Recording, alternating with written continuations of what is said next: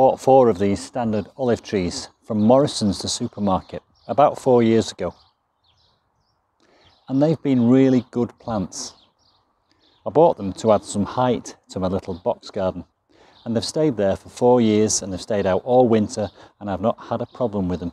We have fed them during the summer months, but during the winter we've just left them alone, and they must have coped with temperatures down to about -10 or -12. So I've been very pleased with these plants. However, when I look back at some photographs of when we first got them, I noticed that they are starting to suffer a little bit. The leaves are less green than they used to be, and they've gone a bit straggly. And I think it's because they're in pots, and it's probably time for some fresh compost. So I'm going to give them all a treat and repot them into slightly bigger pots. And in the course of doing that, I'm going to have a good look at the roots and see if they're actually pot bound.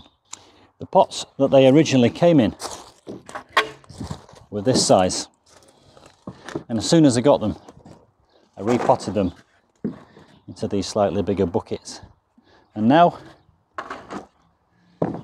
they're going up in the world. So let's see how we get on. A little bit of advice for you: if you're going to repot a big pot like this, I would say do it in situ, because they are quite heavy, and it's going to be even heavier to move when it's in this big pot. Now I do have a sack truck over there to help me to move them a little bit, but broadly they are where they're going to stay.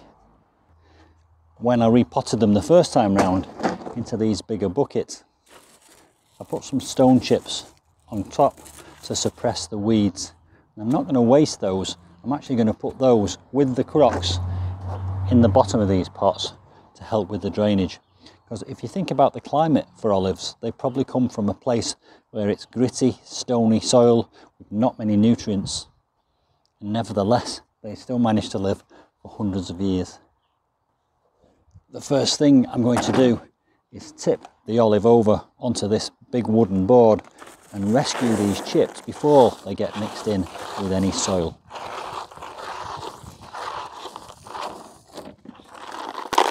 I think I might put my gloves on actually.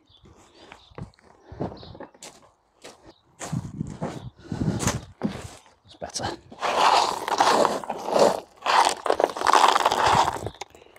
Just remembered I also put some weed fabric on there, so that can come off. It's done a good job.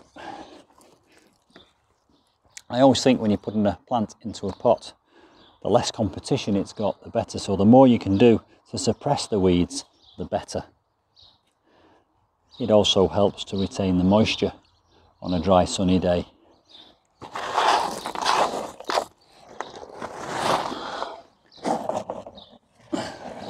Dustpan and brush.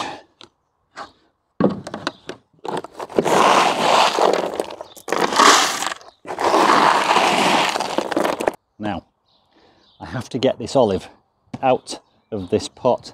I don't know how tight it is, so this is probably where I do my impression of James and the giant peach, and at the same time do my backing. Here goes. I'm going to tip it over, give it a bit of a thump, loosen it up, and then we shall get down and see if we can get this pot off it. Oh. That wasn't too bad actually. Now let's have a look at the roots. Yeah, that's pretty pot bound, as you can probably see, and actually quite damp, probably because it's in a plastic pot, but there are drainage holes in the bottom. I noticed that I only put a couple of bricks in. That was probably for stability, because I was probably worrying about them blowing over. But there are no crocks. I think that's something I'm going to do differently next time. So, a damp pot bound olive. You can see it's reached the edge of the pot, and it's probably struggling for nutrients. It's been in this soil for 4 or 5 years, and we have been feeding it, but I suppose there are limits. There's a little earthworm there. Put that down on top of the banana. There we go. So, next thing I'm going to do is going to tease a lot of this old used compost off the roots, and that will give it the opportunity to touch fresh compost and make new roots. There's even quite a large root growing around the top here, as you can see. Right, let's get this dead compost off. Alright, so I think that's going to do. I don't want to make it a bare root plant completely. We shall leave it at that. Now, here's a pot, and it's going to go in. Now, it was sat at the top of this one, and let's see where it sits when I offer it up.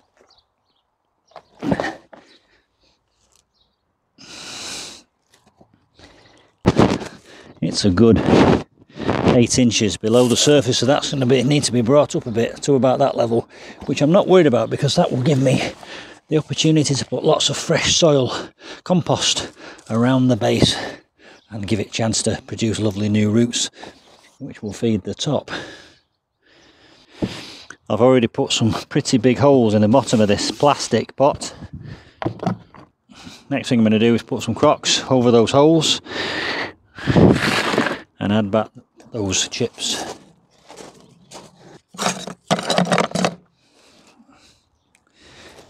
I've got one crock over each hole there, and really it's to stop the soil draining away and help the water to get out.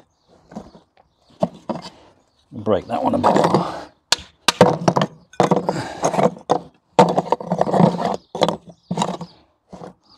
Let's see. Now I shall put this in the bottom for extra drainage.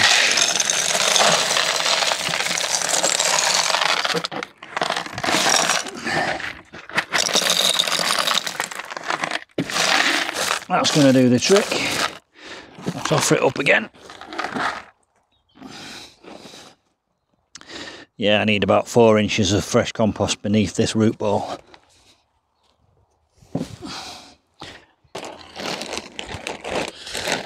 Got Omore. I wonder if they'll pay me for putting their product in my vlog. I suspect not. Free bag of compost wouldn't go amiss though. If I was a proper gardener, I'd produce my own, but anyway, might be a bit too much in there. Let's see.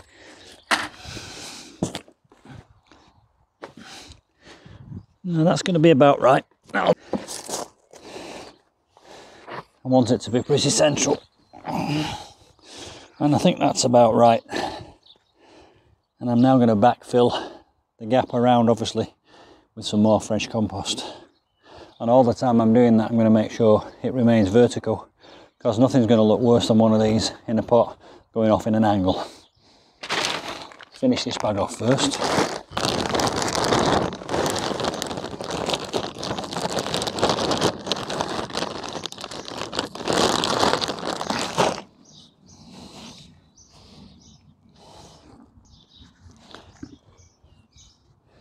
So that's going to do it.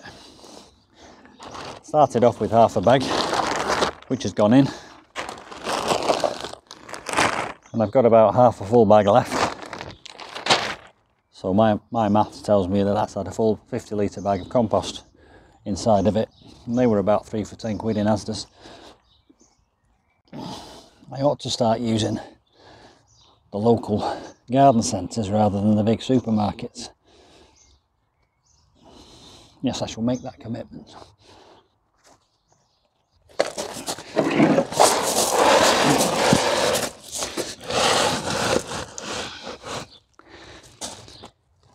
I'm keeping this in a sheltered position against this wall, out of the wind, until it's had the opportunity to put roots into that new compost and give itself some stability. When I bought these, they did have canes, but I've just taken those off. And actually, I don't think putting a cane into a root ball is going to serve any purpose whatsoever. So I'm just going to keep them out of the wind in this sheltered corner against this lovely brick wall, which will absorb heat all day and keep them in a Mediterranean climate all night. I might top dress this after I've watered it. I have left about 2.5–3 inches of space above the top of the soil, because I like to get water on. I don't like it to run over the side, but I think there's a little bit more space there for some more compost. Incidentally, if you want to know what effect repotting these has, subscribe to my channel and come back in a few weeks. I'll give you an update. I'm hoping that this new soil is going to make those leaves come back, and I will start feeding them as well. 3 more to go.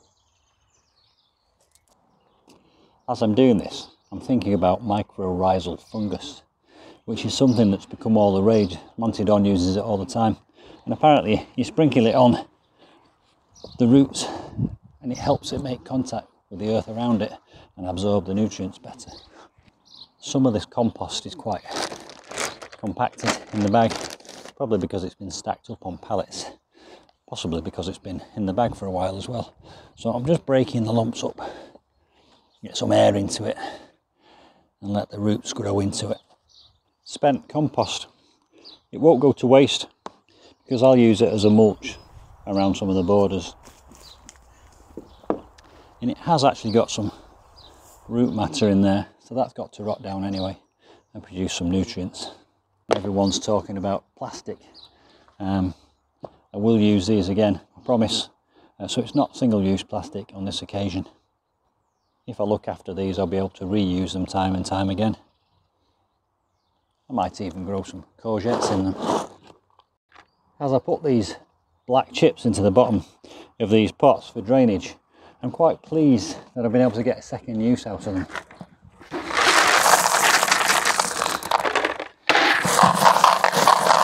Very sustainable. When you're checking for vertical, it's always a good idea to step away because you can't really see it from up close.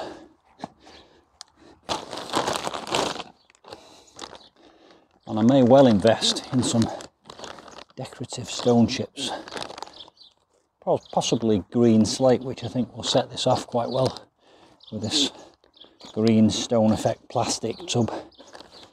I'm going to tidy up before I show you the finished result, which is 4 lovely olive trees lined up in a row. If you've enjoyed the video, I hope you have. Please do subscribe to my channel, hit the like button and the notifications bell.